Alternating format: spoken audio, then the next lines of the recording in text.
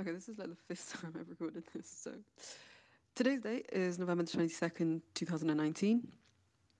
I'm recording this because I've been told that if this works, as it's supposed to, then you are hearing this on November the 22nd, 2069. So apparently right now I'm speaking to the future. Hello to the future. This is quite surreal, I'm not gonna lie. I don't know if it'll work, but to be honest with you, I just wanted to do this in case it does work, because there are things that I would like to share with you. Things I think it's important for you to know, things that we didn't know, things we wasted time getting wrong, and I guess I just want to save you time. I pray that you might get these things right, or at least you might do them differently than we did. Please do them differently than we did. Please listen to the above. I'm sending this in the year 2019.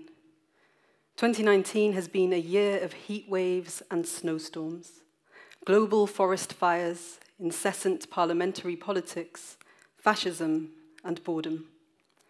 A year of boredom not in that it was boring, but that I have been bored. Bored of encountering the same boxes again and again. Bored of the same confines, of the same questions, the same conversations, the same jokes, the same jibes. Bored of repeating the answers. Bored of being bored. That is why I am sending you these messages. I'm sending them to you so that you do not feel this boredom.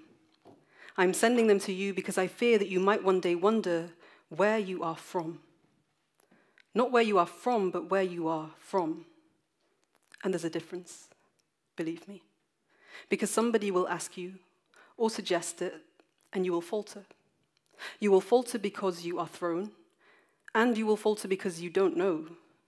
And you will falter because you sort of do know, depending what is meant, and you will falter because of what is meant.